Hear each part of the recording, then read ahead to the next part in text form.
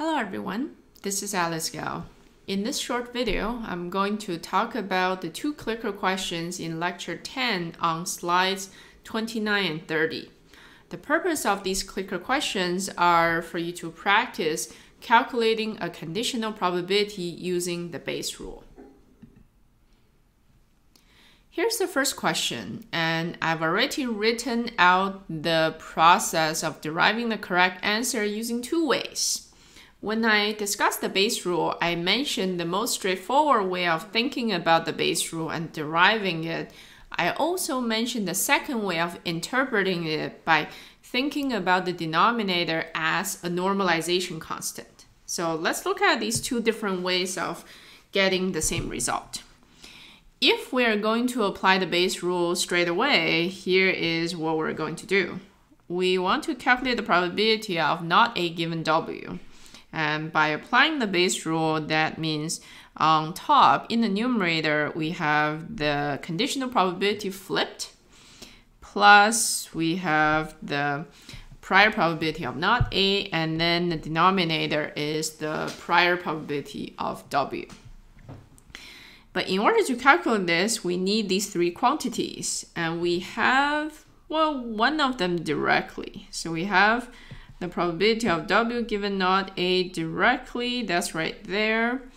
We have the probability of not A indirectly, right? We have probability of A, so not A is just 1 minus 0.1.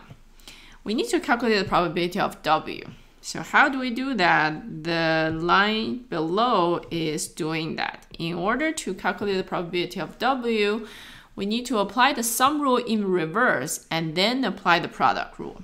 So the combination of those two steps will give you probability of W given A multiplied by the probability of A plus the probability of W given not A multiplied by the probability of not A.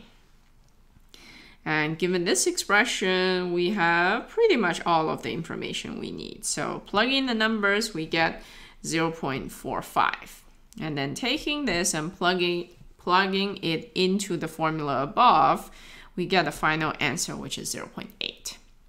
Right? As you can see, it takes some work to calculate this denominator, which is important for applying the Bayes rule. But the second approach sort of avoids this a little bit and calculate it in a different way. So for our second approach, we are not only just calculating one probability, right? The question is only asking us to calculate the probability of not A given W, but using this approach as a byproduct, we'll end up calculating the probability of A given W as well. So how do we do these? Well, in order to calculate these probabilities, we are only going to calculate the corresponding numerator in the Bayes rule equation. So the numerator corresponding to probability of A given W is this top one, and then the numerator corresponding to probability of not A given W is this bottom one. So we'll calculate these two numerators, and they end up being these two numbers. This is our first step, right? The second step says we're going to normalize both values by calculating their sum and then dividing each value by their sum. So we first calculate their sum, and then we'll take each value and divide it by the sum that we just calculated. You can see the effect of this is that previously these two values, 0.09 and 0.36, they do not sum to 1. But after this normalization, we get 0.2 and 0.8, and they sum to 1. And then 0.8 is our answer to this question. I hope you find these two approaches interesting, and I'm also curious about which approach would you prefer if you are doing this question in the exam, for example. Let's look at the second question. I usually give two clicker questions in class when I will ask you to do the first one, explain the whole process, and then the second question is for your practice. So this question, again, conceptually is exactly the same as the previous question. So I've written out all the steps here, somewhat simplified. I didn't write out some of the intermediate steps. So the top approach is, again, we are directly applying the base rule, but I've directly written out the denominator right here. So the denominator is already expanded into the sum of the two terms. And then we can directly apply, plug in a lot of the numbers and get the final result. Notice here, a lot of the probabilities that we need are not directly available. So we need to do a lot of these 1 minus something to get the probability that we need.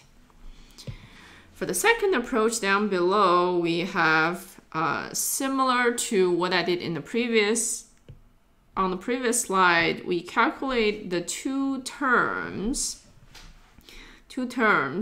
and they correspond to the two probabilities in the distribution.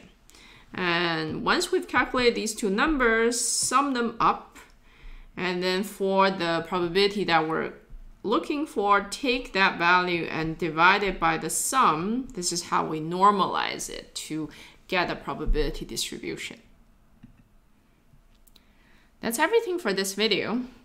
The most important thing that you should take away from this video is how to calculate a conditional probability using the base rule using the two different approaches. The first one is applying it directly, where the second one is treating the denominator as a normalization constant. Thank you for watching. I will see you in the next video. Bye for now.